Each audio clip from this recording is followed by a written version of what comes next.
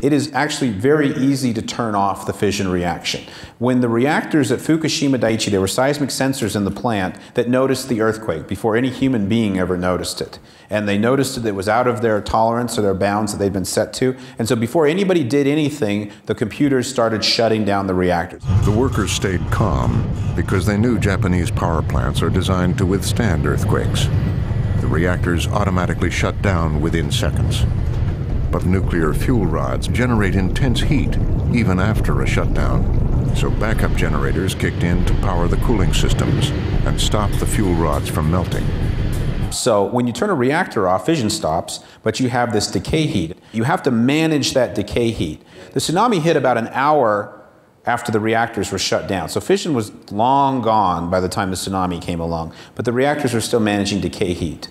That decay heat continued to build. Heat was not being removed from the reactor. And why weren't they using the power from the reactor to run the pumps? Because the reactor had been turned off. The reactor was turned off immediately when the seismic sensors sensed the quake. So there was no reactor-generated power. In light water reactors, if you allow fuel to be uncovered and you allow it to heat up, the zirconium cladding will react with steam to form hydrogen. As the fuel overheats to temperatures where it begins to lose its physical integrity and have localized melting, in the chemical conditions that you have with water, highly oxidized conditions, cesium and iodine are very volatile, and they evaporate out, form small, condense as small particles, aerosols, and you have intrinsically high pressure, and so you therefore have physical mechanisms, a dispersion term, that can mobilize cesium and iodine.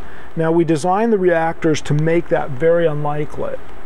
Through a combination of highly reliable cooling systems. Passive systems are better than active, as we learned at Fukushima. But the physical mechanism remains. The physical mechanism remains. Whereas in a salt reactor, cesium, there's nothing that cesium loves more than fluorine, and it will compete with anything else to grab a hold of fluorine, and cesium fluoride is very, very low volatility and very high solubility in salt. So no aerosols.